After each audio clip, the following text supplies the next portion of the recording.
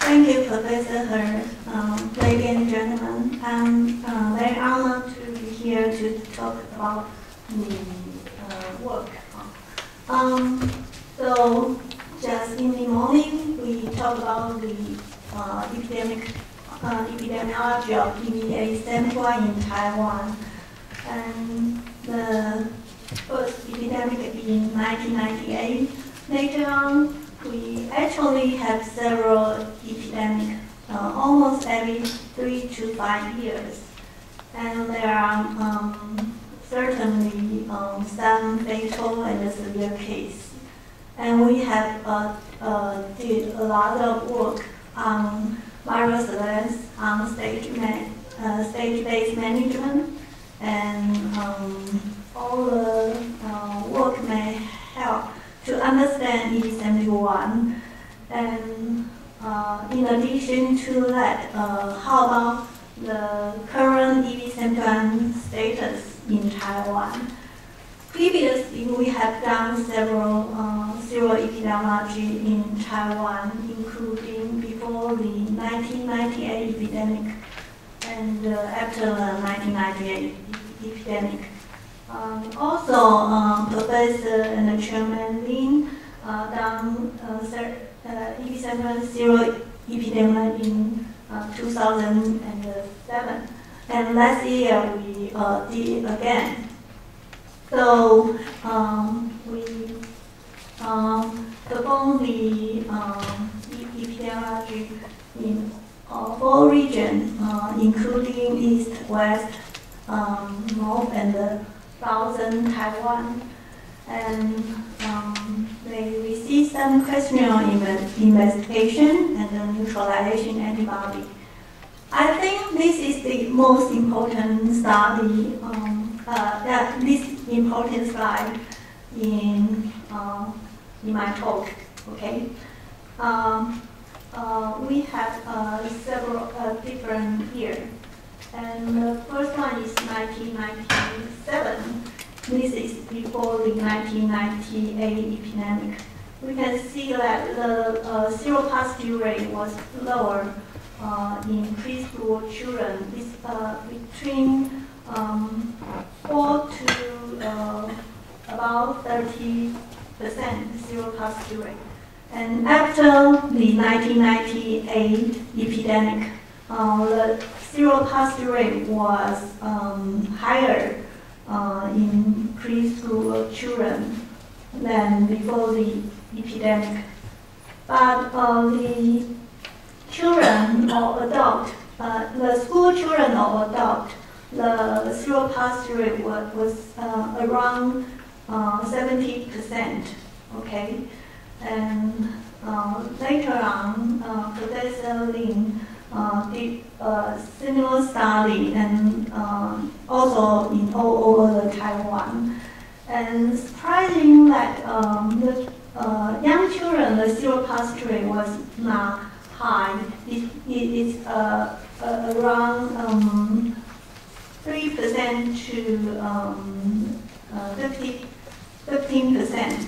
Okay, and the school children and adolescents was relatively significantly lower than the year done in 1997 and 1999. Okay, so the seropositive rate was significantly lower in the previous year. And last year we did it again. The seropositive rate also maybe even lower. Than the previous year. And how about the school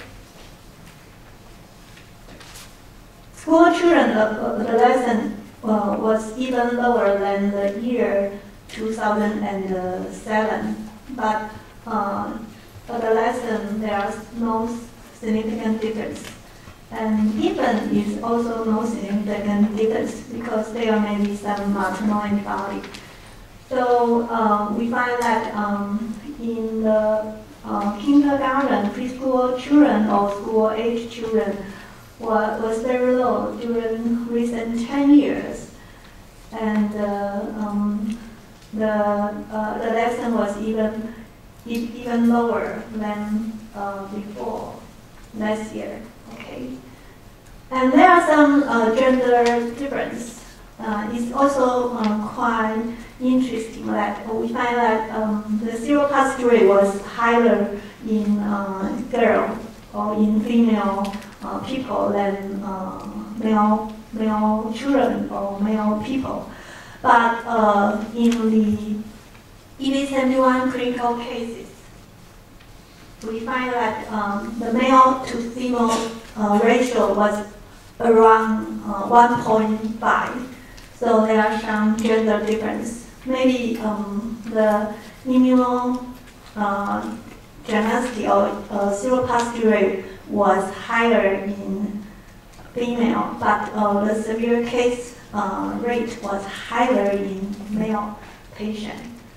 So we find that there are lower seropositive rate in young children, and there are some gender difference. And why the seropositive rate was so low? Yeah, we have several possible factors.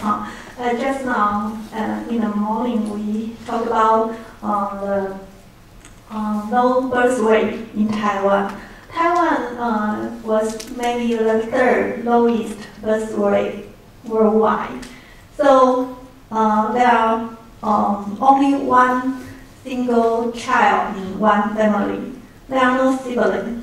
Okay, so children may get EV71 at a later age in comparison last century. Okay, and in the morning, our vice director of Taiwan CDC, Dr. Lo, also talked about the surveillance system.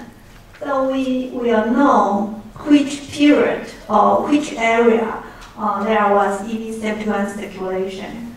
So strict implementation of preventive measures will be applied, and that would make early detection of EV71 possible and limit the spread.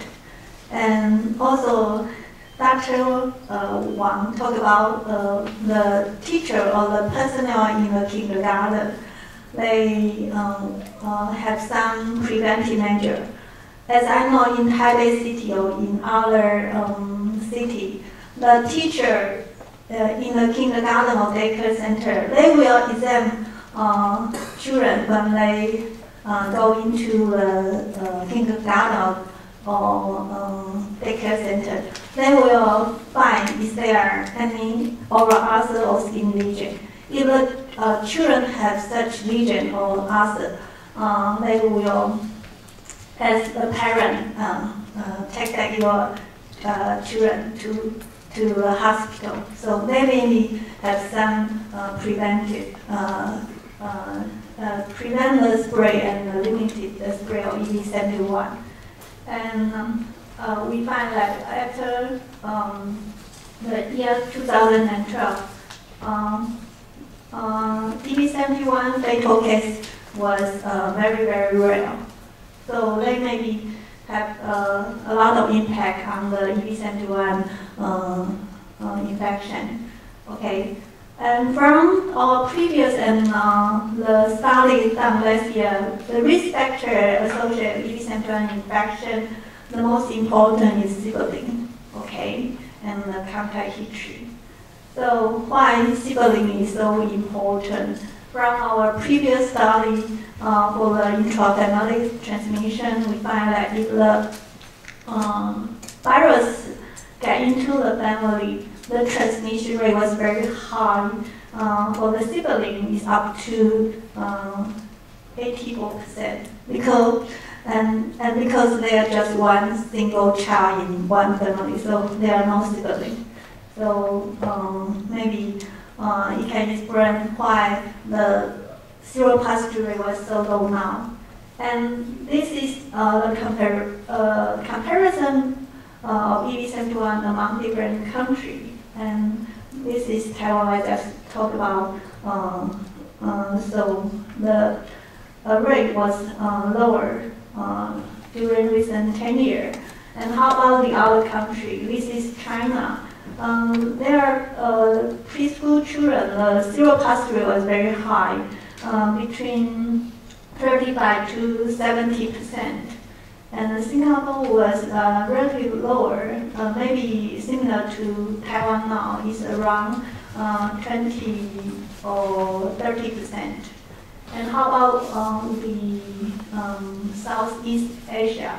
And for Thailand, they report the preschool children was very high, and school children was also high, around 40 to 80%. And Cambodia was very high, around 50 to 80%.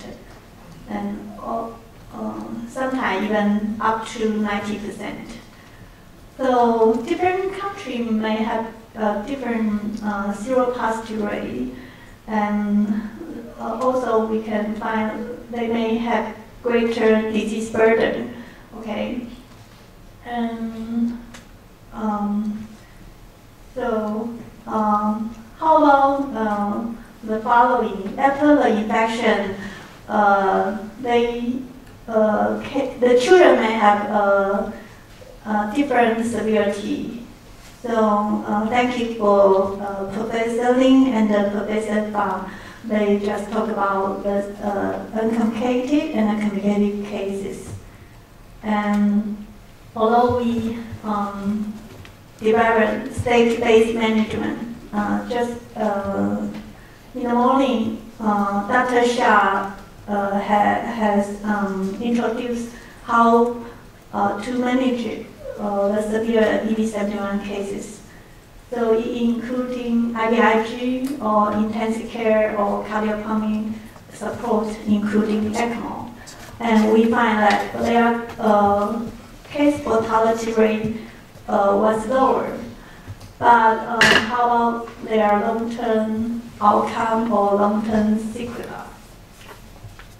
So we follow up the case with EB71 central nervous system involvement.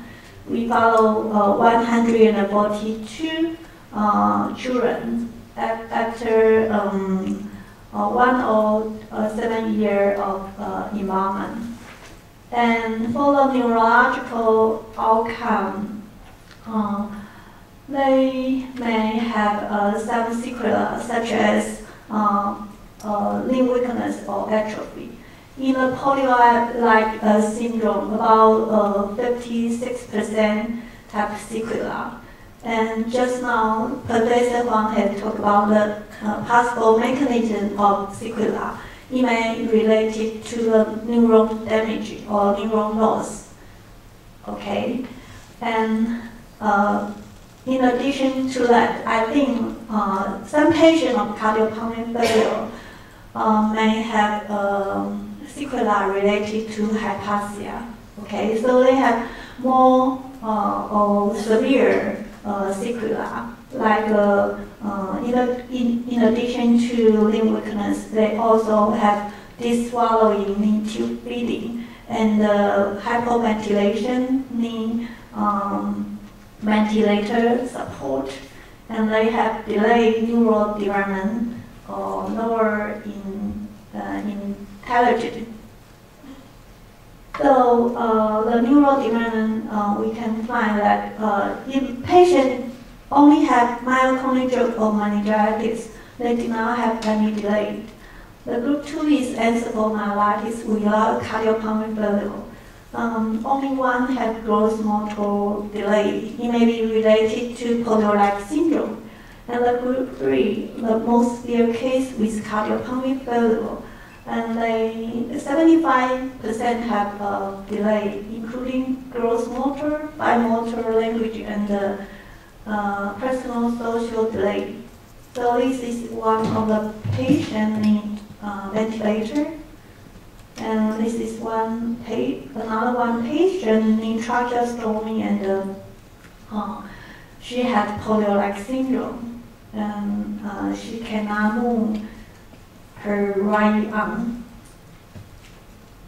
And the other, this is another patient.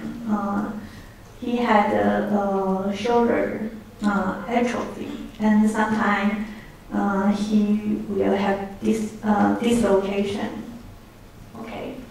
How about their cognitive function? And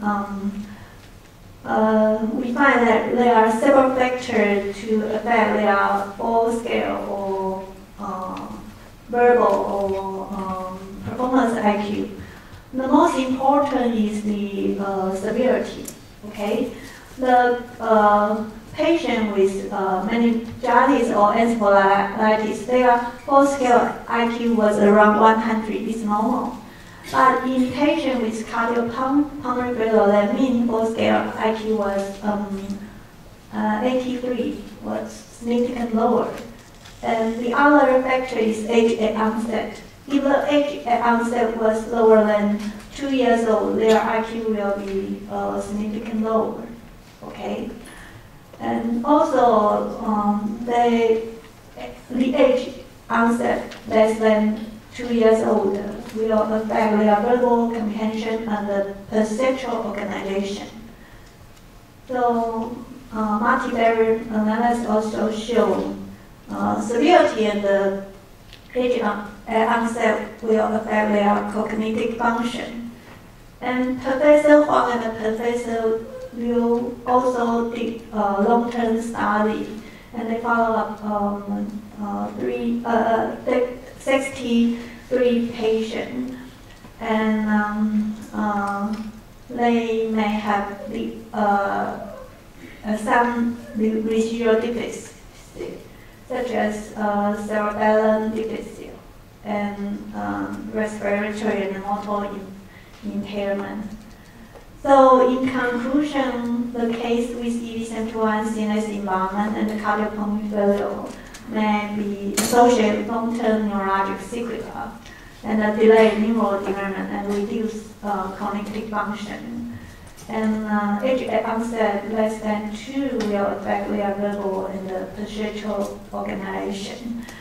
And the other interesting finding is that some parents will talk about their children's learning or later on adjustment. They find that their school children will complain about the children will have attention deficit. So I did study collaboration with our pediatric psychiatric, Dr. Gao. She was an expert of ADHD, so we did study about the ADHD. And we did a case control study to examine if there are significant difference between the EB71 case with CNS involvement and the control. And we find that parent or teachers' assessment, the attention or hyperactivity score was significantly higher in case with EB71 infection. Okay, yeah, the normal control around 3 to 5% will have tendency of ADHD, but our case will have about 20% of ADHD. So EB71 infection may affect their attention and core hyperactivity in children. And now we now do a new study about functional MRI to understand the mechanism, and maybe we can find a possible effect area related to the core symptom of ADHD in our EB71 cases. So all my work is teamwork. So I have to thank my previous colleagues at Chang'e University, including Professor Lin and Professor Shi, and my current colleague at National Taiwan University. Thank you.